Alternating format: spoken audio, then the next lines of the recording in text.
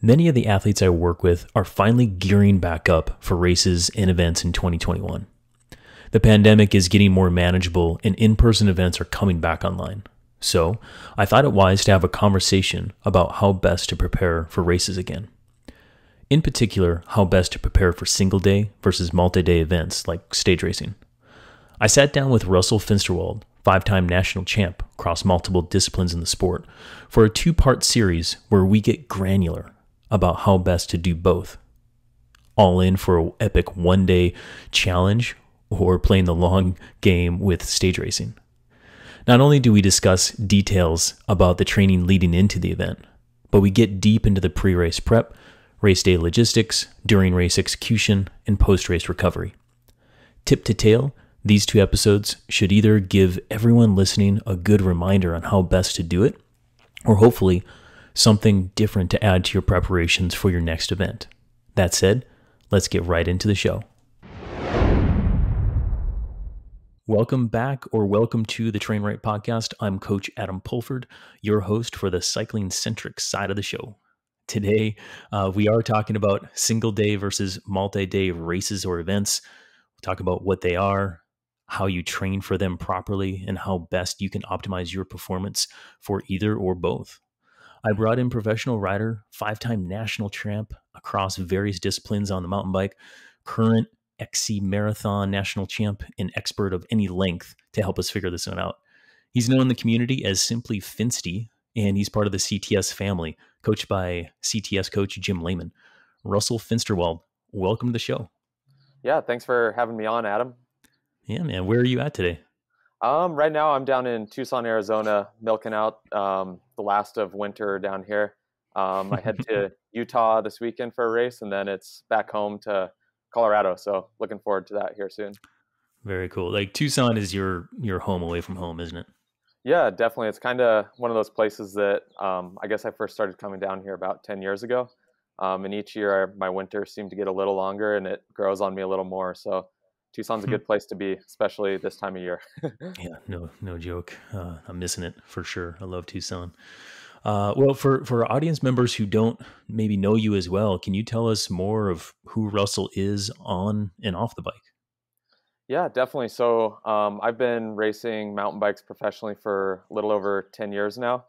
I've, as a junior, kind of dabbled in a little bit of road racing, track racing, but I found the mountain bike to be my calling and have found some success there. So pursued that. And right now I currently race on the Cliff Pro team. This is my 3rd year on the team. And it's been awesome. I feel very lucky to call being a professional racer my job. But yeah, mountain biking consumes a lot of my time, but off the bike, I like exploring around Colorado. So that's where you can find me when I'm not on the bike.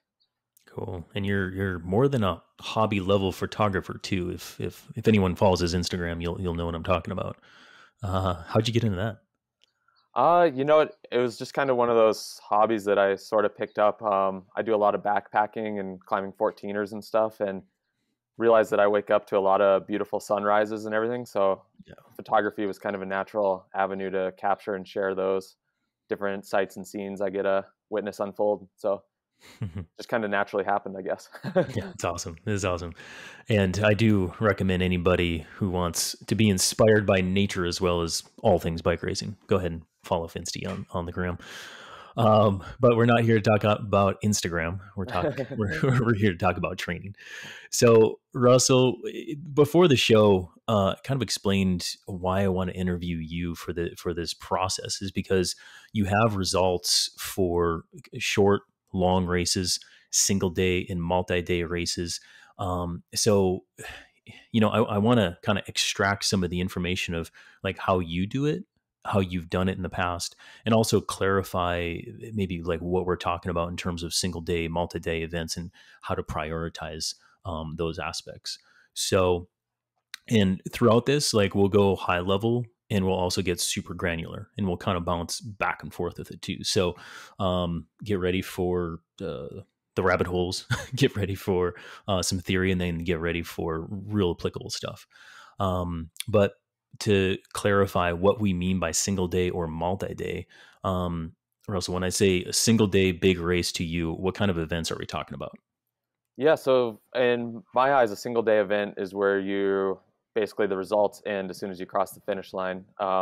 It can be anywhere from a 20-minute short track to a 3-hour marathon race. But a single event, in my eyes, you prepare for one singular event. As soon as you start and you cross the line, it's done. Whereas multi-day event, it's typically a stage race or something where you'll have 5+ days of racing, and the clock doesn't necessarily stop for the overall event when you cross the finish line. It's accumulation of multiple days. Yeah. So the chips are all in on Saturday for that one single day. Yep, And definitely. I like what you said about the clock doesn't necessarily stop on the staged events or the multi day. That's foreshadowing to where we're going Right. with that. Well, so you mentioned a few disciplines or distances of the single day events, but like, what are some particular races or events that you've done or you see athletes doing that are single day events that people, our audience, can relate to? Yeah, I think a lot of the singular or the single day events these days that are really popular are something like Leadville, the Epic Ride Series, and then national championships always seem to be a big one. And those are obviously of varying distances, Leadville being 100 miles, and then our national championships, maybe hour and a half or so. So the way you prepare for those singular day events is different, but I think the mentality going into those events is kind of the same. Whereas it's a little bit like chess versus checkers, where a single day event is your chess match, where you have to be smart, but you can kind of just go for it and not save any matches or anything. Whereas the multi-day events, it's more like chess in the sense that you need to be smart throughout the whole 5+ days of racing and realize each day that there's more ahead and strategize a little more. Yeah, I agree with that. So, what are some of those multi-day events that you've done in the past? The most common one I do is Breck Epic. Hmm. That's a 5-day stage race in Colorado. One of my Um, favorites. One of my yeah, favorites. it's just some of the best mountain biking you can do. Yeah. And it's all above 10,000 feet, which is its own challenge. Yeah. But yeah, really fun event. I kind of consider the Epic Rides events sort of a multi-day event as a professional racer because we do the fat tire crits on Friday. We have a day off, and then we race again Sunday. So Yep. it's not in the same sense a multi-day event, but in a way it is because you kind of need to be prepared for the whole weekend of racing. And then let's see a few other. Yeah, I think Breck Epic's kind of about the only multi-day event I've been doing lately. There's always one stage race a year that seems to pop into the mix. Yeah. A couple years ago, Keegan Swenson and I raced as a team over in Israel for the Epic Israel. Oh, I remember that. Yeah, that Yeah, looked awesome. That looked yeah, awesome. that was a really good experience. Super Yeah, hard yeah. race. It was just hot, flat, wide open racing, but a really cool experience to get over to Israel and race for a few days. Yeah, and I know last year with COVID, I mean, it's not necessarily a blur as much as it's a like cloudy slurry for some people. But Pikes Peak Apex, you raced last year as well, right? Right. Yep. Apex was last summer. That was a first time event in my own Yeah. backyard, Yep. which is really cool to have around. Yeah, that's awesome. In the previous episode, we are talking to Micah and mentioned how you were part of building that experience as well with kind of your past experience with racing too. But that's kind of a unique stage race in itself too, especially being in your backyard. Right. Yep. Yeah, it was really cool. I'm excited to be back at that race this summer as well. Yeah. So in terms of I want to drill down and kind of get to the main difference between the two events in terms of how you prepare. So let's just first start with single day events. What are some of the things that you and Coach Lehman consider when you're prepping for just a singular event, just a 1 day? Chips are all in for Russell. What are you guys thinking about? Right. So with my training going into a big single day event that's a main focus or a main goal, I've noticed Jim tends to give me workouts that are focused on just peak power, um, in terms of just hitting your max power each day. Hmm. So throughout a training block, I seem to be a little more fresh for each workout, Hmm. and just focus on really good power, whether those are shorter or longer intervals. Hmm. And then as we enter multi-day events, it seems to be these blocks that I'll do 4 hard days in a row or something, where you're not, obviously you get a little tired throughout the block and your power will kind of drop off a little bit. So Yep. we'll use like group rides and stuff to sort of push yourself and not necessarily look at your power meter, but do these hard efforts while you're fatigued. So the single day events, it's more about being fresher throughout the block and hitting peak powers. Whereas when you're training for something really long, you kind of try to push yourself through different fatigue levels and still hit those power numbers. Got it. So the peak power for the given interval or plan, it's like whether it's threshold or VO2, it's like you're going to hug the upper end of that range on Yeah. the given day, whatever the goal is. Yep, definitely. So if it's a cross country, we tend to do more VO2 workouts, Yep. and just trying to do, I mean, as much as you can, milk everything you can out of those Yeah. workouts. And Yeah. yeah, What's an example VO2 workout that Jim has you do when you're prepping for, say, nationals or something like that? yeah, I think sort of the classic Jim Lehman workout is a bunch of 3 minute intervals. So typically 7 of those. Hmm. Now those are hard, especially if I'm back home at altitude. They seem to sting just a little bit more. Yeah. So Um, 7 by 3 with 3 to 5 minutes in between, or yeah, 3 minutes off, and yep, it's all done as one set, so yep. you don't get to break Ouch. it up or anything. Yep, Yeah, that hurts. yep. It's amazing how big of a hole you can put yourself in, even though it's Yeah. only 21 minutes worth of work. Hmm. It hurts. Yeah, totally, totally. Yeah. So, and lately he just gave me this new one that I've really been enjoying. It's kind of a decreasing VO2 time structure.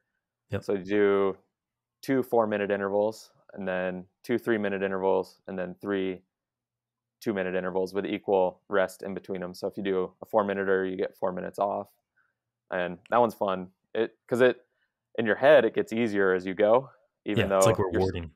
yeah, exactly. You're like, oh, I get to do a minute less this time. So yeah, I've been liking that one. VO2 efforts are sort of a mental game, I think, whereas like Yep. as you're doing them, you'll say, okay, I'm 33% of the way through now, almost there, even though in reality you're still have a long ways to go. So this workout Yep. seems to work well mentally, because it gets easier mentally as you go, even though you're still producing a lot of work.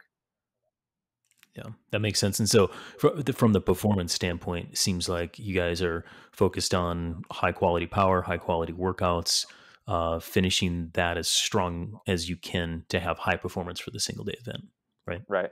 Yep. Gotcha. So, leading up to that, in terms of like, let's just call it fitness, how do you personally quantify that, or how do you work with Jim in making sure your fitness is high enough for a single day like that? Yeah, I think a lot of it is just really focusing on the recovery side of it as well.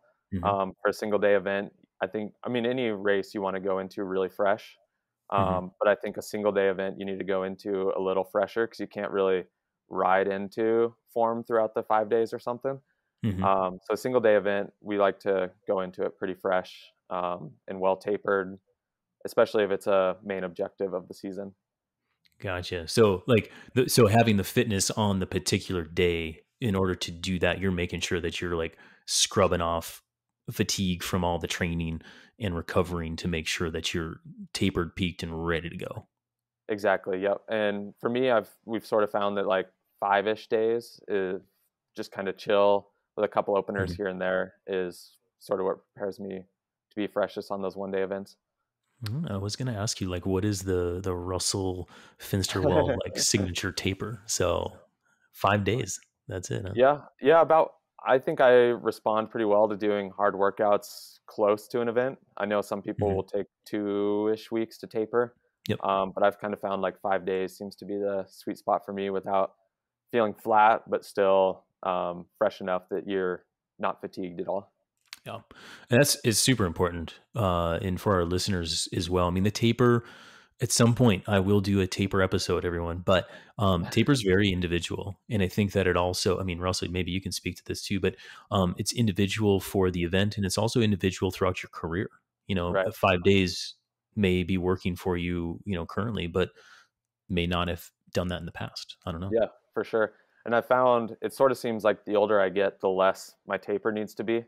I don't know Hmm. if that's actually like scientifically backed or anything, but I feel like when I was young, I needed a lot more time to recover Hmm. or to taper to be super fresh. But the older I get, I feel like I do a lot of these harder rides and I seem to bounce back. But I don't know if that's a temporary thing where I'm kind of in this middle zone where I'm not young, but I'm not at the end of my career. Whereas like in mountain biking, 40 seems to be kind of the, like if you're Todd Wells, he raced till he was 40. So I'm Yeah, 10 years out I from being a mean, based junior on and I'm my 10 years coaching, away ex- from Todd. Gotcha. Gotcha. I think we had just a little bit of hiccup there, but just to Yeah. clarify to our audience, I mean, that's very typical in terms of like a junior coming to hitting the prime in like the late 20s, early 30s, and then into master's level racing. I do find that it's like with hormones and fitness and I mean, you're in your prime, right?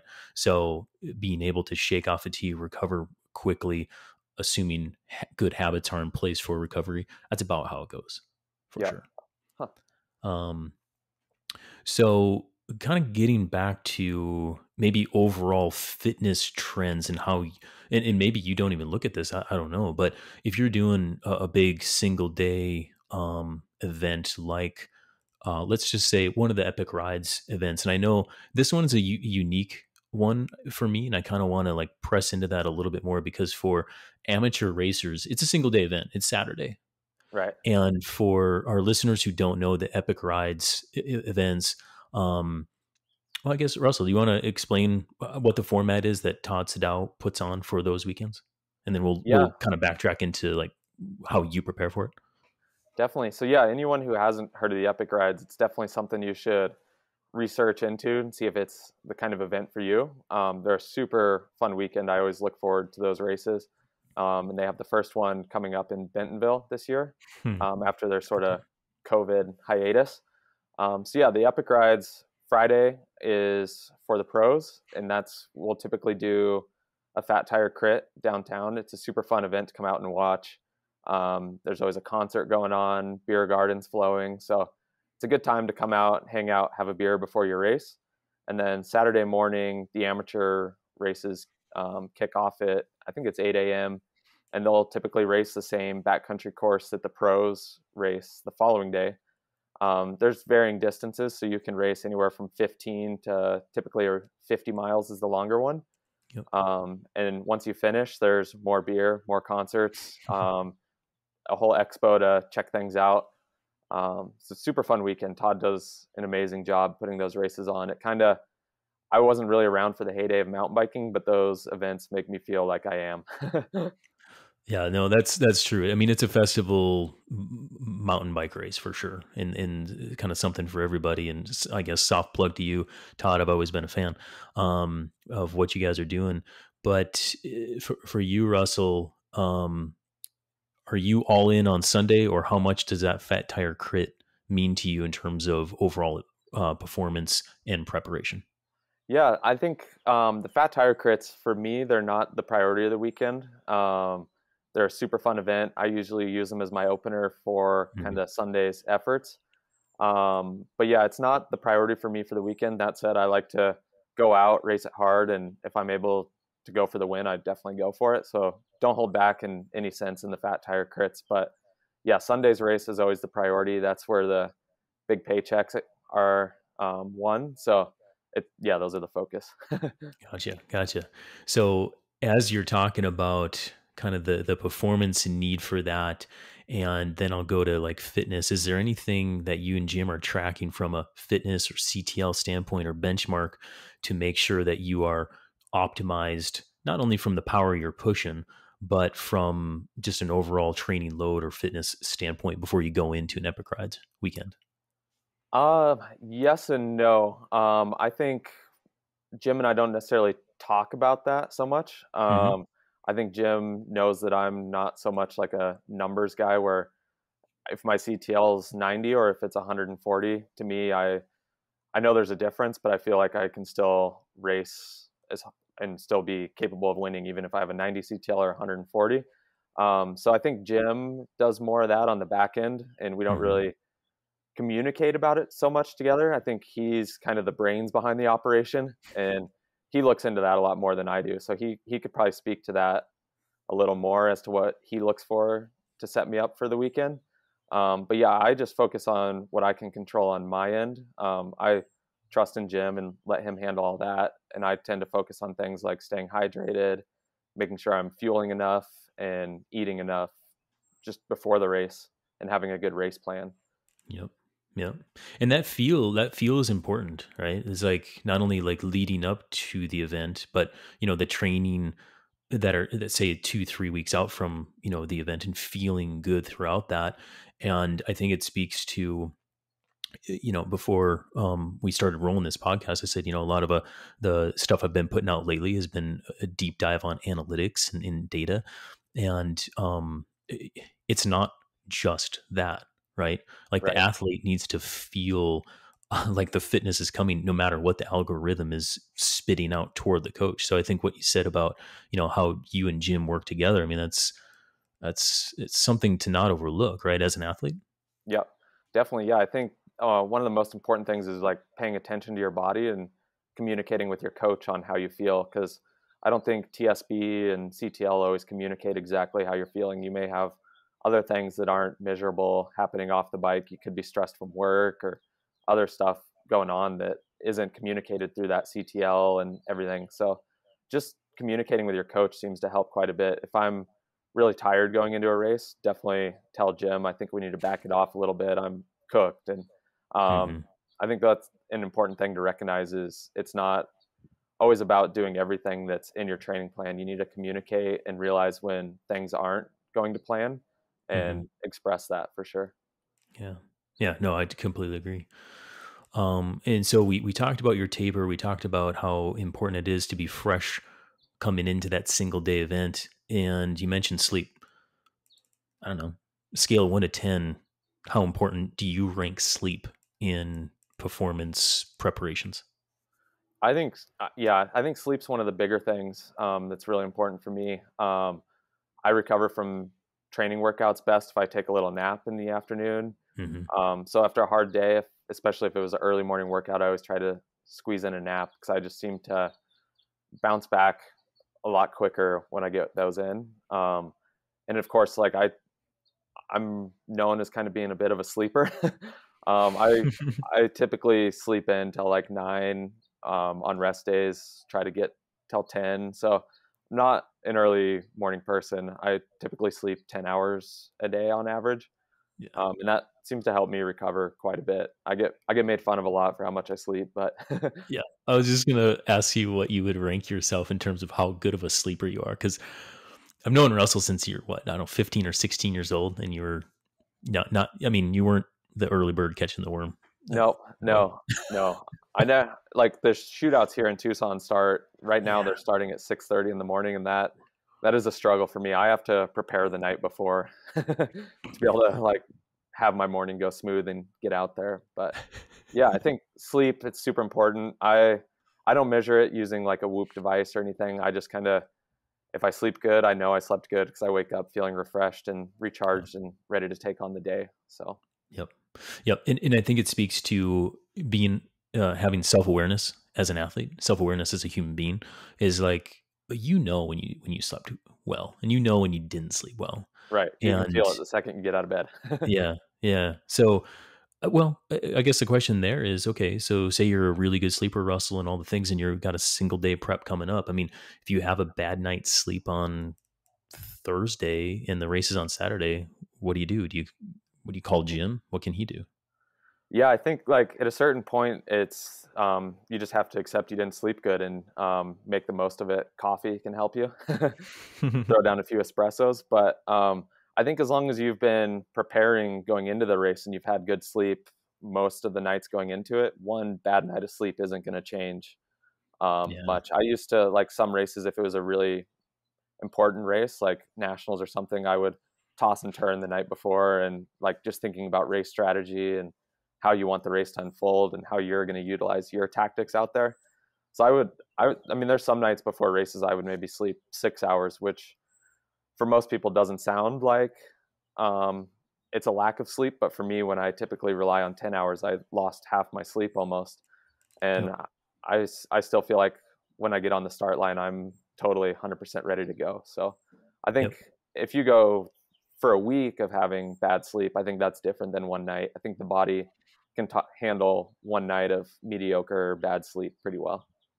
Yeah, and that's backed by science, absolutely, and it's similar to say fitness trends. It's like you don't get fit overnight necessarily. It's the trends of sleep in a row. So if you're a streaky, you know, good sleeper, that's better than a kind of an overall bad sleeper. But I guess my point is you want to get as consistent with your sleep as possible, especially leading up to an event, and try to minimize all the variables possible so that you are kind of maximizing the time in bed and the time in sleep and all this kind of stuff. And I mean, you can make fun of a pro athlete for sleeping more, but I think that as a, as an amateur, listening to this too, I mean, podcasts across various disciplines is like the professional athletes sleep more, and because they have the time.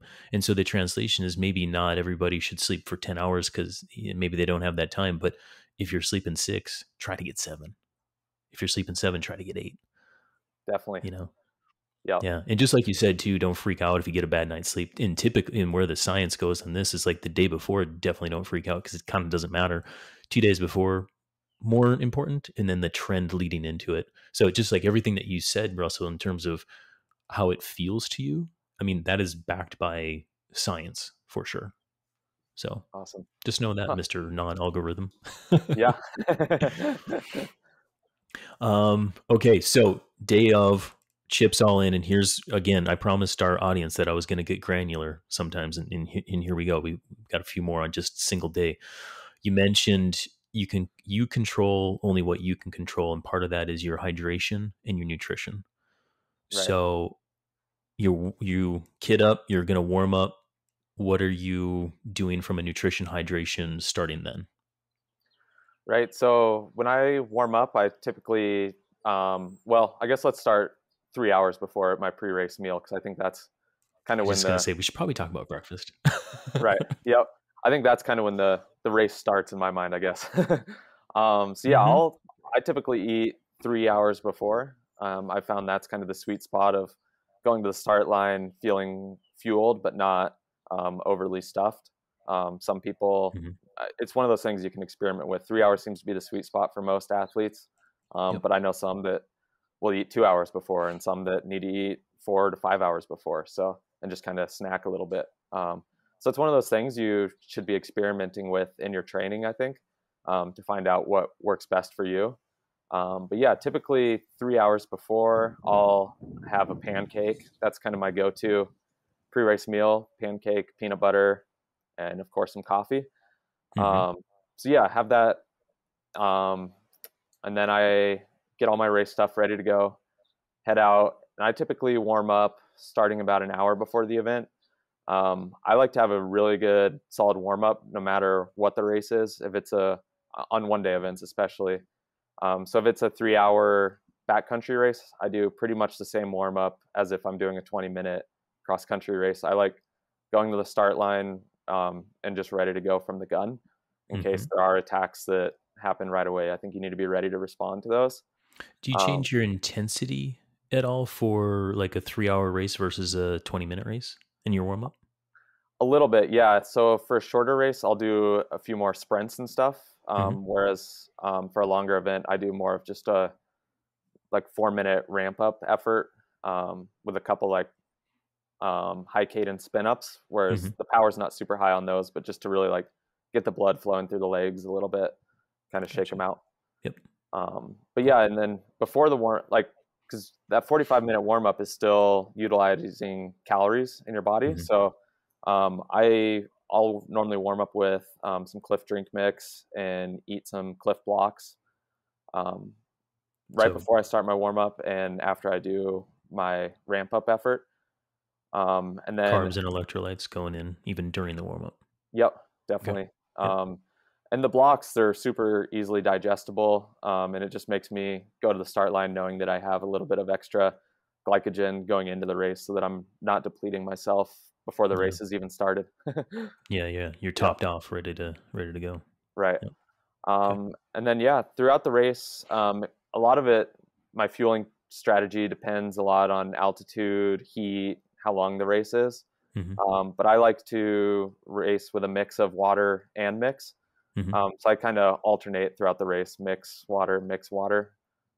Sometimes just having simple water to wash food down or not have any taste or sugar seems to do well. And that's more from like, I sometimes get stomach issues with racing, and water is as simple as it gets and treats my stomach well. Yeah, yeah, no, absolutely, and I'm the same way. And say we go back to the science of this is, if you're consuming only carbohydrate during a race or ride, depending on the concentration of that um, carbohydrate food stuff, I mean, the stomach can get a little blocked up, and it needs clear fluid for the gastric emptying to occur in order to process everything and absorb everything throughout. So, and it all starts with the mouth too, because if all it is sugar, sugar, sugar, and you don't have anything to change that up, and that could be savory or it could be water to kind of flush. I call it an emotional palate. You need to change it because the palate, it wants sugar, it wants savory, it wants clean, and so you're going back and forth, and that's the mechanism that you're doing there. Awesome. Yeah, Yeah. cool. Okay, so sorry, we're in and out of the sciencey stuff, but are you doing just drink mix when you're racing? Let's just go back to it, like an Epic Rides Sunday race. Are you doing just drink mix, or are you doing blocks there, or what else are you doing? In terms of fuel, yeah, I'll typically only use blocks and Hmm. drink mix to fuel me through the race. I found that taking solid foods like a Cliff Bar or a banana or something is just too much for me to process while I'm out there racing. Hmm. And I think the races being 3 hours, it's short enough that I can get away with just doing blocks. But then something like Leadville, I'm going to be doing Leadville for the first time this year. And it's Oh, already you are? something, yeah, it's already something that I'm working on trying to figure out my fueling strategy for. Cause I Yeah. know a 6 hour race, it's twice as long as an Epic Rides event. And I'm sure I'm going to need some real food to get me through that. So I've already been kind of experimenting with a few different things to see what's easy for me to digest while going hard on the bike, Yeah. and get that real food in you. Yeah. Yeah. And kind of frame that up. I mean, when Russell's racing for 3 hours and say 50 miles or whatever, I mean, it's full on intensity, and it's running high threshold, into VO2 max attacks and that kind of stuff. So when intensity is super high, you need more carbohydrate, you need electrolyte and hydration, as opposed to something like Leadville, where as you race over time, you have longer descents and longer time periods where the intensity is going to be lower. So then you can take in more caloric dense food stuff, and bring on more calories for the long haul. And so when he's talking about the race strategy on the particular day, you got to frame it up in terms of the intensity and the duration that you'll be racing with, and then develop that strategy. And when we're talking about the distances of what Russell's doing here, that's why he's doing what he's doing. Um, Definitely. Because if so you tried to eat a peanut butter and jelly sandwich while doing a threshold interval or something, you can't do it. that's a good exactly. That's a Yeah, good analogy there. Okay, so like leading up to that, I mean, are you just to a point where it's like exactly what you need in your pockets before the race, and it's just like automatic, or are you laying the stuff out the night before and be like, yeah, this is my game plan? definitely. I think it's always good to be prepared. So I set everything out the night before. Like I said, I've been doing this over 10 years, and it's still easy to forget something like a CO2 cartridge or whatever you normally have in your race kit. Hmm. So I have everything just on an iPhone note and Yep. set it all out and just go through it the night before. Yep. 99% of the time I have everything, but there's still that one time here and there where you're like, oh yeah, I need my Stan's dart or something like that. And Hmm. that that could make or break a race. So as monotonous as it may seem, it's always good to just have a checklist, no matter how confident you feel in your preparation, just to go through and make sure you have everything, because you've put in so much work before the race. It would just feel dumb to forget something super simple, and it has a big impact on your race. Yeah, totally. And I think that like if our listeners only take one thing away from this podcast, it might be to have a checklist on your phone in the notes, because that's what I tell my athletes to do all the time. Yeah. And I have it myself, because it not only does it like help you prepare in your packing, and it's like, okay, this is exactly what I need. It minimizes stress too, because if you don't have something that you go back to, you're like, okay, oh, do I need this, and do I need that? Did I bring that last time? Okay, what? And it's just like, it's always there for you, and you can start with that and be like, and then you can also adjust for it. So if you don't, if one CO2 is generally not enough on these silly things, okay, let's back another one, for example. But it's like, have the list on your phone, have it ready to go, and know what you need. That's a good point. Yep. Didn't even plan on that, Russell. Nice one. So let's talk. Okay, so nutrition, hydration. We're not done yet, because we're racing. We get to the finish, so you lay it all out ahead of time. You put it in the pocket. You race. You go. Let's forward to like the finish line. You hit the finish line, and then what? Yeah, and this, I think, as soon as you cross the finish line, especially on a multi-day event, that's when that's when the next stage starts. Basically, you need to start recovering as quick as possible. I always have a recovery mix waiting for me as soon as I finish. And even honest, if I can jam in and just say, if we just like focus on single day, you cross the finish line, then what? Are you like Mr. Recovery Drink, or are you like, I'm going to the bars? No, I think like said in jest, by the way. For me, like, even if it's a single day event, there's always going to be more training coming right after the race. So I think you need to recover from that race as quickly as possible so that you can get ready to prepare for the next one. So yeah, I always have a recovery mix as soon as I finish, just to get some calories in you. And I try to eat, if it's possible, within the next hour or so, have a real meal, just to fuel your body and give it everything it needs after a long, hard day in the saddle.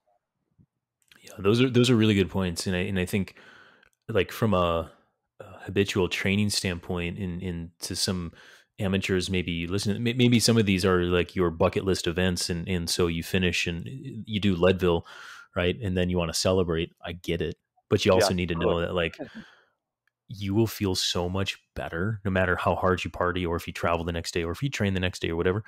If you have a recovery protocol, whether it's a recovery drink or a meal, or you get back on the hydration train like right away, like, just because you cross the finish line doesn't mean like it's over. Right. Even Definitely. for a single day. Yeah. And if it was a long, hard, like if it's a hot race, I'll also have another bottle with drink mix in it, like the same stuff I was racing with, just to give you some more electrolytes, because chances are you're probably dehydrated no matter how much you drank after finishing a race. Yeah. Yep. No, that's it. And it's super important. And dare I even go down this path? I think I will. How important is bubbly water in your life, Russell? I drink a lot of carbonated water. Yeah, there's worse addictions to have. I would say it's definitely an addiction at this point, but I drink a lot of carbonated water. So Valdic, our team manager, he typically has a soda water waiting for me at the finish. Yes, exactly. Yeah, I just get kind of bored drinking plain flat water. So little carbonation in there just changes things up. And I bring it up because as I've traveled with the mountain bike circus over the years, I mean, Russell's a big fan of bubbly water. Valdic, good friend. In Myron, we'll talk about Myron here in a minute. We've had bubbly water wars. Myron's currently into like Waterloo right now. I can't get into it. Topo Chico is my go-to. It is my. Yeah. It's delicious. Yeah, I can respect that.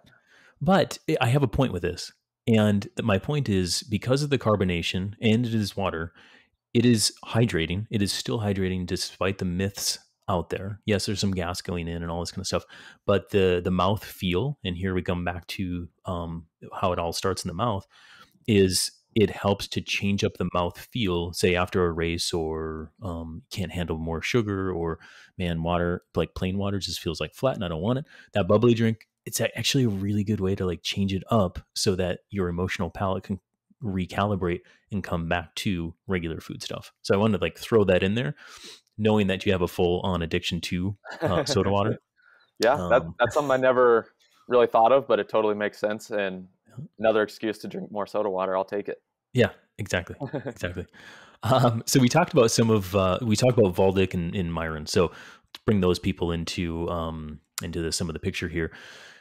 When you're talking about travel to single day events, I mean, it's a whole, I mean, it's a rat's nest of what we could talk about in terms of travel, but what are the important factors, and how important is a pre-ride to you when you're prepping for an important single day event? Yeah, pre-riding, it's I think for most races, it's something that's super important to do in some sort of capacity. If it's a hour and a half long cross country where you're doing 6 or 7 laps, super easy to get in multiple laps of the course and dial in all your lines and feel 100% confident on race day that you have everything dialed in. But like a 50-mile race, like the Whiskey 50, unless you're getting there a week before, you're probably going to ride some of the course without seeing it previously, I guess. Mm-hmm. So yeah, I'll always try to get the first 10 miles in the last 10 miles if I'm able to. Yep. And a lot of these races we've been to a few times now, so you kind of know what's out there a little bit. You know what the climb's going to be like. So you're not going into it 100% blind, I guess. But yeah, I like to always see the parts that are going to be super important. The first 10 miles, at some point, there's going to be a sprint for single track where you need to be positioned really well. So I like to know when that's going to happen and kind of see what the terrain's like before it to sort of dictate my strategy a little bit. Mm-hmm. In the last 10 miles, that's when you're going to be, in theory, and if everything goes right, battling someone for the win, and you want to Yep. know when you're going to make your move. That might happen 25 miles from the finish line. It might happen in the first 10 miles. You never really know. But knowing the last 10 miles seems to work pretty well for me. And if anything, if you're having a good race or a bad race, you know what it looks like as you get close to home and know how much is left. Yeah, I was just gonna say, I mean, for anybody who's out there doing the event, I'd still say pre-ride what you can within the constraints of what time or whatever that you have, because seeing some familiarity with, especially the longer you go, I mean, you can start smelling the barn when you see that tree or that turn that's like, oh yeah, I was there. It's actually Right. super important. Yeah. For sure. And like we typically have Saturdays free at the Epic Rides events, and that's when I'll pre-ride like the last 10 miles or so. And it's Mm-hmm. super fun just jumping on the course with some of the amateurs, and they're hurting at various degrees, so it's always fun to give them a little motivation and Totally. offer them a Cliff Bar or something, get them to the finish line. Nice. Nice. So to the single day logistics, and again, this is a kind of a bigger topic, but if you can focus on like how you do your logistics just at a high level, and I'll kind of lead you down like start, aid station, finish. Things could go sideways at any time. How do you plan and control for the things not to go sideways, and then who do you involve in that aspect of racing? Uh-huh. So you're talking more about like the travel going to the race, or More like you're on the ground and you got the Wixie 50, and there's aid stations out there, and some people have help, meaning bottle hand ups or taking care of your bike beforehand. Some people don't; they're flying solo. How do you do it? gotcha. Like, Okay, so yeah, like race day logistics more race so. day logistics. Yep, Okay, gotcha. exactly. Yeah, so it's always good to travel to a race with your bike, hopefully in tip-top condition. But if not, I'm lucky enough to have Chris Mathis. He's the mechanic on the Cliff Pro team. So he kind of goes through our bikes, make sure everything's in working order the day before the race, puts the tires we want on. After we've pre-rode, we kind of decide what we're going to use for the race. And then on race day, our team, Swanyer Valdic, is out on course at all the aid stations. Chris goes along with him to all the aid stations as well for mechanical support. So yeah, it's great having those guys. It makes race day a lot less stressful, having to worry about who's going to have bottles for me, who's going to have spare wheels, who's going to fix my chain if I break it out there. So that takes a huge load off pre-race stress, and definitely grateful to have that support, because it can definitely change your weekend. So yeah, Valdic, he'll have bottles for us at all the aid stations, whatever we request, hand that off to us and send us on our way. Cool. So when you don't have the full treatment, and I know you've gone to races where it's just Russell, how do you do it then with nobody in the aid stations and no support? Yeah, you just try to find someone who's willing to help you.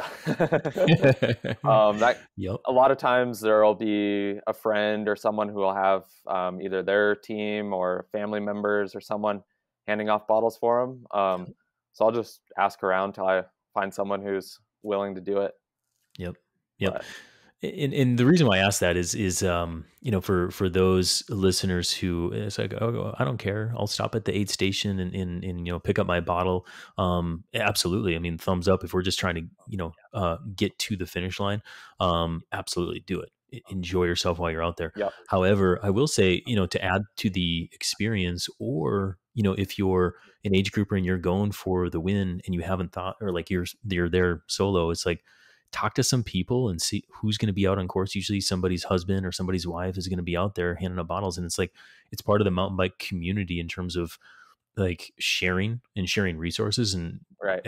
someone's always up for handing a bottle off. Even Yep. if, like, when I've been out there, I've handed off bottles to Russell, even though he's on the opposing team or something like that. And everybody's like willing to share as long as you're like open to like talking, Right. Definitely. So it's, that's a great thing about the mountain bike community. Even though you're all competitors out there and you want to beat everybody, at the end of the day, I feel like the whole mountain bike community, everyone's friends and wants to help in any way they can. Yeah, exactly. Oh man, I'm getting excited about bike racing coming back online. Yeah, Russell. definitely. Me too. It's been awesome having it back this year. So Yeah, for sure. We'll put a pin in it there now with Russell. Like I said in the intro, this is a special 2-part series, and next week we'll go deep into how to prepare best for multi-day events. Until then, I hope each of you listening found a few golden nuggets to take away from the single-day preparations that Finsty has really honed in well over the years. Both he and his coach, Jim Lehman, have a process that's well dialed, which is why I wanted to offer a glimpse into how they do it.